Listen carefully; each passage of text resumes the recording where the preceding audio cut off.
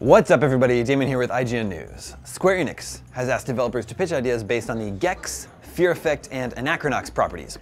The news comes via the Square Enix Collective, a platform started in 2013 to help developers find an audience for their current projects. As of today, developers can not only pitch original works, but also neglected Square properties. Gex is a platformer series starring an anthropomorphic gecko.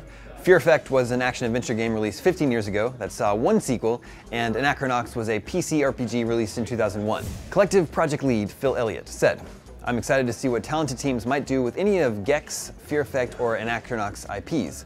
We'll monitor the response carefully before deciding which IPs to release next." And it goes without saying that we're delighted for the whole Goetia team as they become the latest member of the Collective family alongside Moonhunters and Black the Fall in hitting their funding targets. The Goetia Elliott speaks of is the recently funded point-and-click game from French developers Sushi.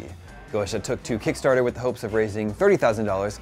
As of writing, the Kickstarter currently stands at just over $31,000. The Collective notes that it's not necessarily looking for straight-up sequels and wants to see what ideas people come up with. Once given the go-ahead, the idea then goes out to the Square community, where users vote and offer feedback on the idea. After 28 days, voting closes and the Collective then makes a decision regarding whether to move forward with the project or not. If it gets the green light, it's on to crowdfunding.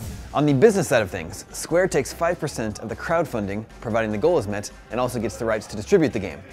Square takes a fee of 10% of the net sales revenue, and if you've used a Square IP, the company will also charge another 10% license fee. In short, if a developer created and released a new Gex game, for example, Square would claim 20% of the revenue. For all your gaming news, stay right here with IGN.